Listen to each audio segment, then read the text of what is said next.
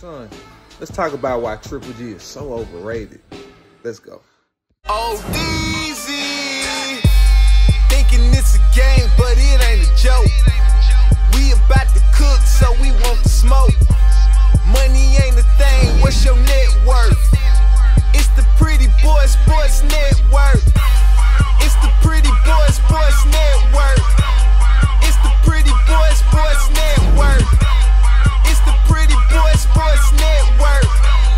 It's the Pretty Boy Sports Network.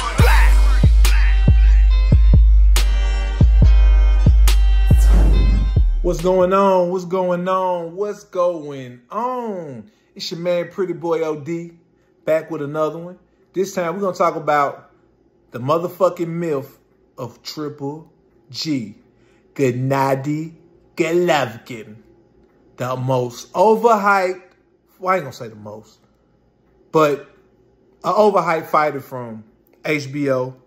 You know, they tried to make him out to be another monster. He's not a monster.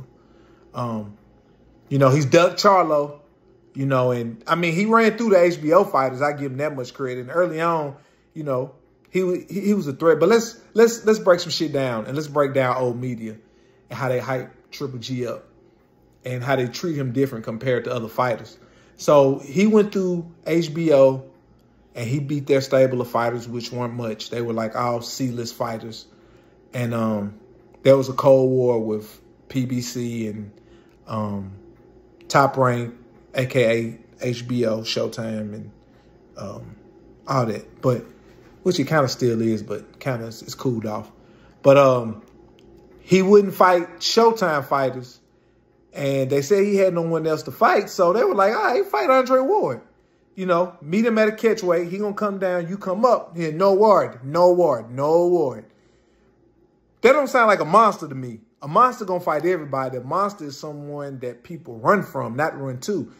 You know, so Andre went up and beat a real monster in Kovalev and, you know, made him quit. But yet, Triple G, make Floyd come up and I'll fight Floyd Mayweather because he's smaller and I'm bigger. Make Canelo come up, which I do think he beat Canelo, but Canelo was a smaller guy. He's coming up in weight. Let's make him come up and I'll fight him. That's not a monster. You know, that's a creation. That's a facade. You know, Charlo's been chasing this guy for literally 5 years. He was this guy's #1 fucking, you know, opponent, #1 contender for I don't know how long. He won't fight him. Then they try to throw the excuse the wrong side of the street. Okay, well, Andrade is on the zone. He don't want no fucking parts of him. He wants Canelo. He wants Canelo. He wants payday. He wants payday. And we all know that because you did beat Canelo twice. That's why we don't want to see this bullshit. And people are trying to act like you this fucking monster when you're not. And old media has put you on this pedestal. I think the guy that Charlo dismantled in Darenchenko beat him. I think he beat Triple G. Now, he looked good against Murata, but I mean, it's Murata. Again, they're holding these fucking belts hostage. Like, Oscar was going to hold the belt hostage, but against Charlo, baby Charlo, but, you know, his opponent went over there and upset Golden Boy, and then that's how he got to fight Charlo because he brought the belt back to PBC. Castellano, he went over there and upset the Golden Boy whole shit because he wasn't supposed to win that fight, and Castellano went over there and beat him. So now that was one piece to the puzzle. Now Charlo can do undisputed. Big Charlo ain't that lucky. And, you know, Andrade ain't that lucky. Triple G's going to run with that belt. Murata's going to run with that belt. They're not going to fight these niggas. They're not going to get them the belts. And Eddie Hearn, slick Eddie Hearn, sits there and watches, you know, Canelo disrespect Andrade, which I'm going to do another video on Eddie Hearn's bitch ass too. His lying snake ass. You know, we watched him lie on the brother Deontay Wilder when he was trying to make the AJ fight. They didn't want to fight Wilder, man. They was ducking and dodging him, but old media didn't call it out, you know. But they'll sit there and call Big Charlo a duck. They'll call, you know, for not fighting the Mexican monster. You know, they'll try to say Floyd was a duck for not fighting Pacquiao when Pacquiao didn't want to take a drug test. But they'll let, you know, Canelo duck and dodge. But Canelo's tickets is running up because even his own fans are turning on him. But, you know, they'll let Triple G sit here and hold this belt hostage for all these years and not fight nobody.